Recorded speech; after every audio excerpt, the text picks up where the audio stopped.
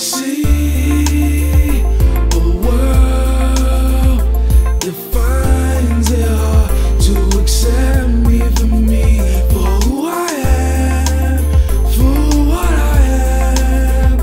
Better days are what I hope to see.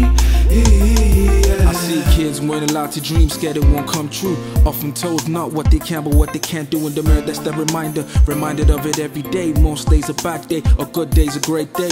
Emotionally bogged down from being knocked down. We see the pain that hurts more so that it almost doesn't hurt. But in the face of it all, I see a rise from afar. People will somehow smile with their backs against the wall. Beautiful people, that's what I see. What do you look and see somebody less than you? Do you look at people with disabilities and only see their inabilities? Or do you look so much that you stare, whisper to your companions like, look at her, what's wrong with him? I meet a lot of disabled people, some confidence, some with low self-esteem, but they don't want your sympathy, they just want to get on with their lives. I see a world that finds it hard to accept me for me, for who I am, for what I am. Better days are what I hope to see. A lot of these kids want to be doctors and lawyers and professional athletes, but they can't get there without breaking down barriers.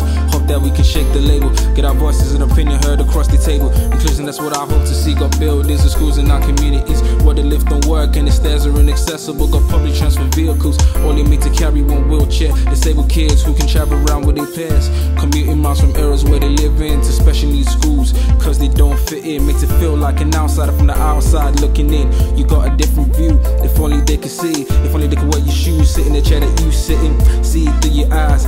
Even if it was just for a moment, you may be bound by your body, but your dreams and imaginings can never be caged, no restricted. A world that finds it hard to accept me for me, for who I am, for what I am.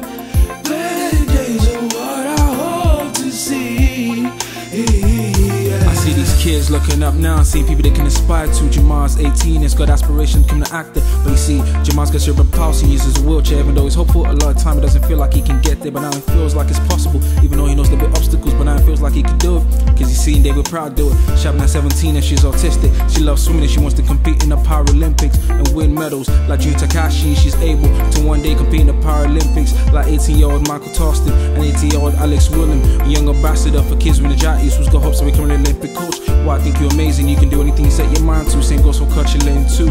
And then this killer, he's 13 and he's got ADHD. Always happy and hyperactive. He wants to be everything and something different every week. He wants to captain the ship, be a pilot, be an astronaut. Well, I tell him sure, why not dream like any other kid.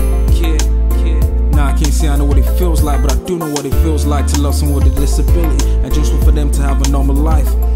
He's not my mom or woman and that for my brother. He's called Aya, he's 7 and he's got Down syndrome. Although he's always happy and he's always smiling, I do wonder would he get to do things other kids do. You know, like play football in the park with mates, take a girl out on a date, whatever the case. Yeah, I got my brother.